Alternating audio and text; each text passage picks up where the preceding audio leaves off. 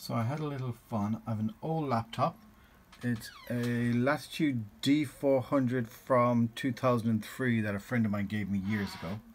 So I installed Puppy Linux, I don't know how you pronounce it, Xenialpup version onto the hard drive itself. Took a while to get there, but once on it, worked very, very well.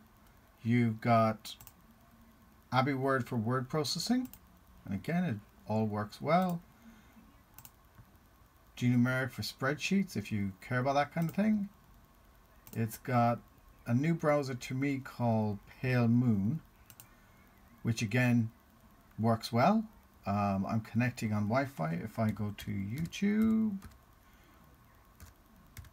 youtube.com,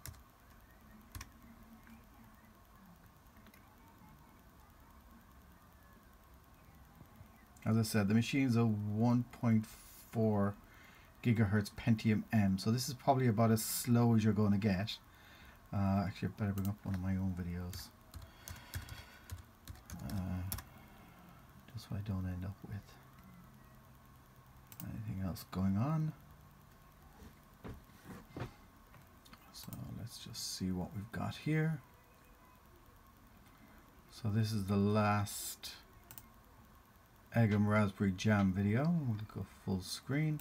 Takes a little while to catch up, but once it does, it works well. So as I said, it takes a little while to catch up, but once it gets into its stride, it works quite well. So you can see now that it's caught up, it's not too bad. As I said, it needs to catch up in itself before it's in a good state. But usable. As I said, my main purpose for this really is potentially as a tool for SSHing or VNCing into a Raspberry Pi. So with that, I installed the RealVNC viewer for Linux, because this one, Xenialpup, is based off Debian, so it handles all of that, and it's an x86. So as I said, I install RealVNC viewer. This is me connecting to the Raspberry Pi, which is next to it here in a nice Pi top seed. So it's a Pi 3 running a relatively recent version, haven't updated in a while. Well, you can see this works well. It comes up, it goes on to the various items. All the menus work. And you see it's coming up pretty much as quickly as on the other screen. And then to me, the big test for speed is, can it keep up with Pac Man on Scratch? So I'll just see this take a little while to load up. So this is really running over there, and it's connected on Wi-Fi. So not a wired connection, but Wi-Fi, and it's a 2G connection. So it wouldn't be the fastest in the world, but they're connecting to each other over Wi-Fi. And the Raspberry Pi, you'll see, doesn't have an Ethernet cable in it either. That's just a keyboard attached to it. So this is completely being done over Wi-Fi.